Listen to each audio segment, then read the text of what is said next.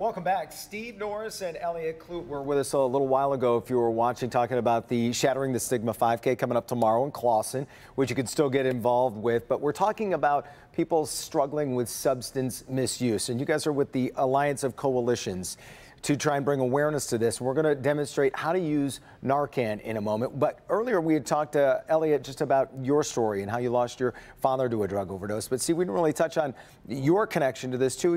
You're in recovery? I am. So I'm just shy of 9 years. So congratulations. Thank you so much.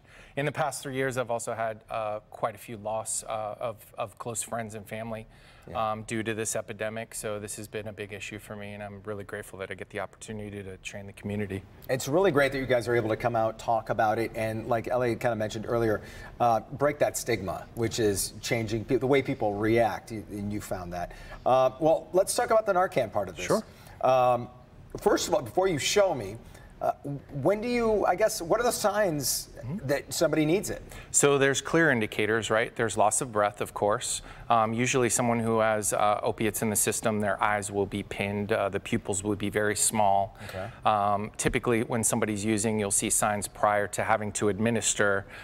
So we educate our community on what to look for when that happens. And not everybody just has it laying around too. How do you make sure you have it or know where to find it? That's such a good question. So there's so many resources out there. Currently we're putting out Save a Life stations all over Oakland County that there have access to free resources such as Narcan and testing strips throughout the community. So they can find a map on our website. So if they would like to get those supplies, they can go there. Okay, awesome. Have either of you guys ever seen it used, like in real life? Or? Yeah. Oh, you have in real time? Yes. So what's that like? It's simple. It's really easy to use. Go ahead and walk me through it. Yeah, really. Basically, if you encounter somebody that may be exposed to this and has, you believe is in an overdose, there's simply no second guessing. This medication is so safe and easy to use that even if you were wrong, it's not going to harm them in any way. Basically, you would grab a box, and inside the box, this is actually a live dose of Narcan, which I'm going to show you what it looks like. Okay. You just peel it open. You would drop that into your hand.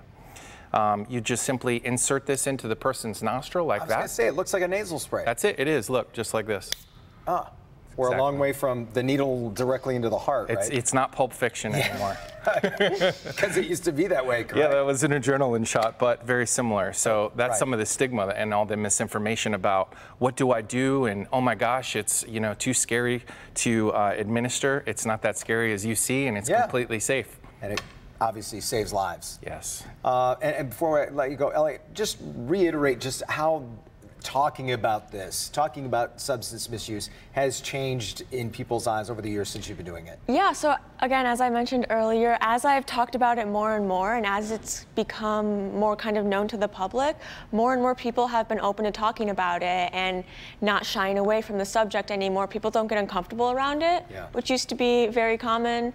And it's just been incredible watching people be able to openly talk about it now. It's a huge first step to do that, right? Great. Good luck with the 5K tomorrow. Hope a million people come out there that are maybe going to go to the Grand Prix later. There's a lot going on. Do both. Yeah. But good stuff. And if you would like to attend that, it's called Shattering the Stigma 5K. Here's the information again. Tomorrow morning, Clawson City Park. Registration opens at 8, but like they said, just show up. If you want to get in it, great. Just show your support. That'll be good stuff.